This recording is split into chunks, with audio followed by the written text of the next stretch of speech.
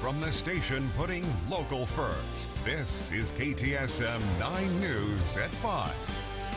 A video surfaced online showing an El Paso family's dog at a groomer's moments before it died. Thank you for joining us. I'm Shelby Kapp in for Natasha Paloma. Now, the owners say they have a lot of questions and the business is sharing its side. KTSM 9 News reporter Tawny Davis spoke with both about the situation. While the owner has called for the closure of Crazy Dog Grooming, the business has spoken out about their side of the situation.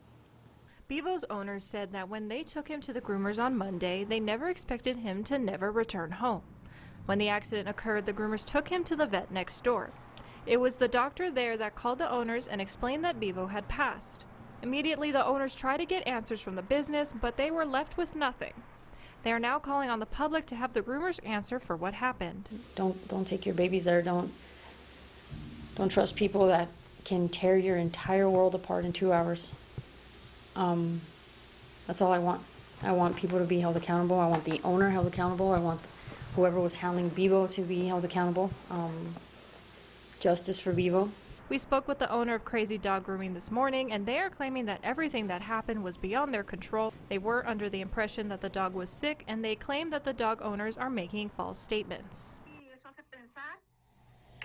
This makes us think that they maybe knew the dog was sick and decided on that so the truth wouldn't be revealed. But even then, they continued to accuse us without anything official that states that it was our fault that the dog died. As of now, the business is cooperating with the investigation. It seems that both parties share a common ground in finding out about what happened to the dog. For KTSM 9 News, Tawny Davis. Thank you, Tawny. And the El Paso Police